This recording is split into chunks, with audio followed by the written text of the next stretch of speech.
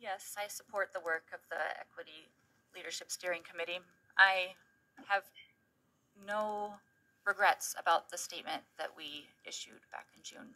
However, I do wish that we would have introduced it to the community in a different manner, and I take full responsibility for that. I just felt, as a committee, how important our message was, and I wanted as many people to be able to read it as possible. And I wasn't thinking about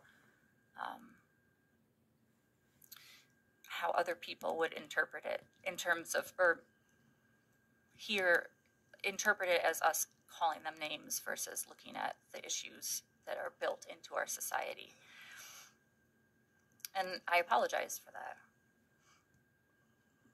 That being said, it is our duty as a school board and as a district to have these conversations, because it's not just about all of these overt violent acts against people who are not white, but about those small acts by well-meaning white people committed against people who aren't white. Oh, where are you from? Oh, you're so well-spoken. All of these things that really add up, and that we're unable to see how harmful they are to our students. Over the summer, I spoke with a family.